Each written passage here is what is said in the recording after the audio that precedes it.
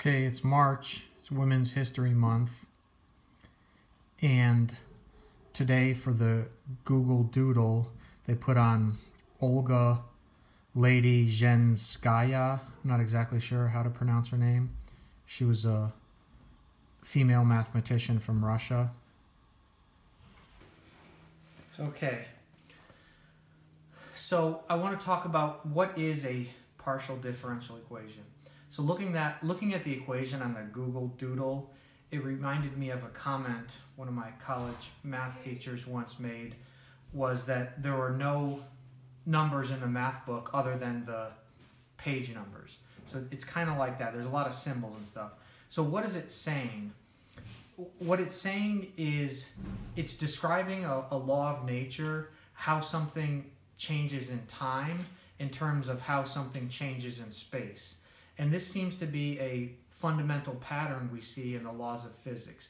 They all come in this form of partial differential equations. They describe how it evolves in time in terms of the changes going on in space.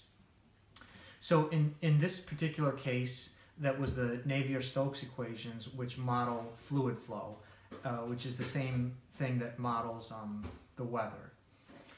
And one interesting fact of these fluid equations is that they're chaotic, which means if you have two different molecules that start off right next to each other and you evolve them in time, you follow them in time, they start off right next to each other, but then the distance between them gets exponentially farther and farther away, so they may stray a little bit, but then eventually they get farther and farther away and can end up on opposite sides of the planet, starting right next to each other.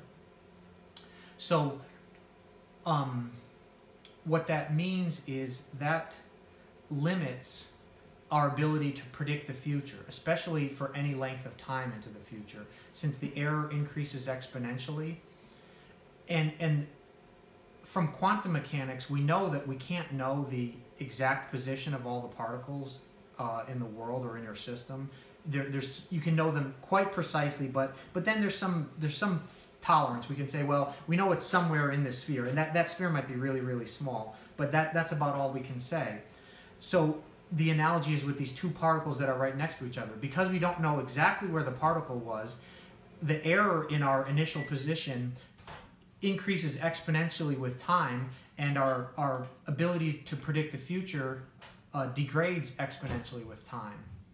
So I think you can tie that into free will.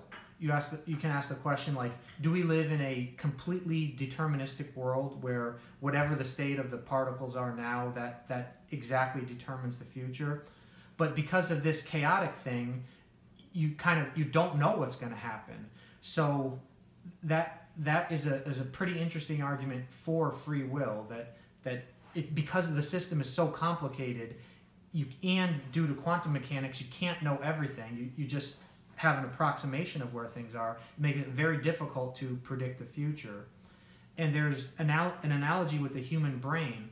We have about 80 billion neurons, and each neuron has 100,000 connections to the other neurons. So you have this very complicated system that is so complicated it's very difficult to make predictions about or understand what it's going to do.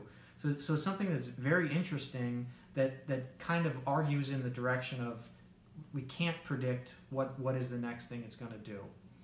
So there we went from Women's History Month. March is Women's History Month, and the Google Doodle had this woman, Ladyzhenskaya, something like that.